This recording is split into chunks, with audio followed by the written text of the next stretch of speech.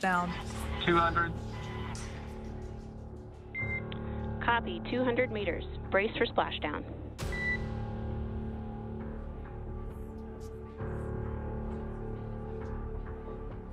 As you can see there on your screen, continuing to monitor progress of the Dragon spacecraft.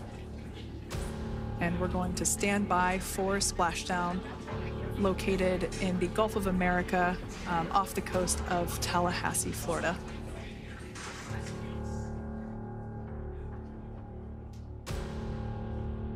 And splashdown. Crew 9 back on Earth.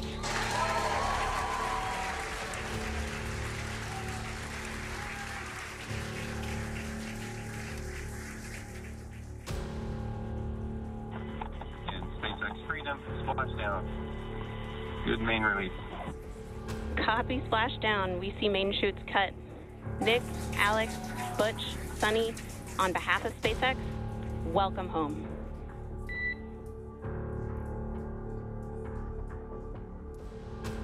Hills all around back on Earth. I'm splashdown. Oh, it looks like we're getting our next crew member here. That is none other than Sunita Williams. Big smile, big waves.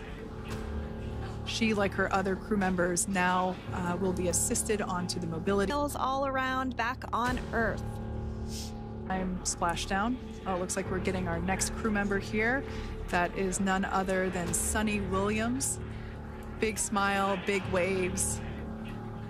She, like her other crew members, now will be assisted onto the mobility aid. America, off the coast of Tallahassee, Florida.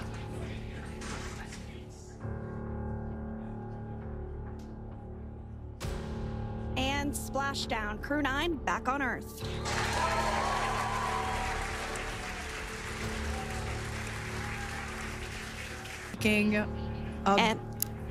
And there we do see Crew 9, some happy waves, smiles all around back on Earth. I'm splashdown. Oh, it looks like we're getting our next crew member here. That is none other than Sunita Williams. Big smile, big waves. She, like her other crew member. There we have it, some waves, some thumbs up, and some smiles. Continuing to monitor progress of the Dragon spacecraft. And we're going to stand by for splashdown, located in the Gulf of America, off the coast of Tallahassee, Florida.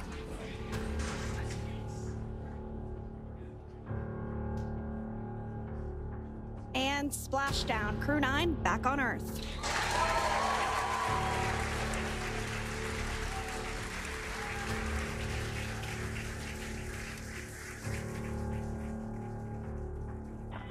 And SpaceX Freedom, splashdown. Good main release.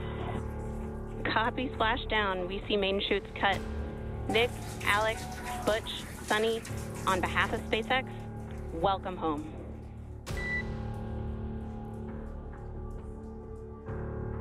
Coming home to Earth.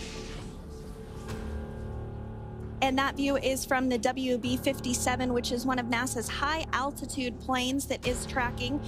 Now, because of the way that this... Visuals of splashdown. Freedom, 1,000. We'll start to hear Commander Nick Hague. Copy, 1,000. As we heard right there, Commander Nick Hague will be calling out.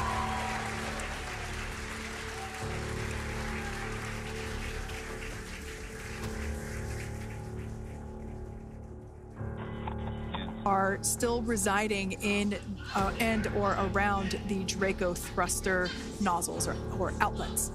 The hypergolic fuel, which is necessary for on-orbit burns when it returns to Earth. It's just an initial check-in to make sure everybody is doing okay. They will also have another check-in with the flight surgeon once they are on board that recovery vessel that you see there in the back, sure that no more hypergolic fumes or vapors come out from the spacecraft. They'll also place harnessing around the spacecraft that are required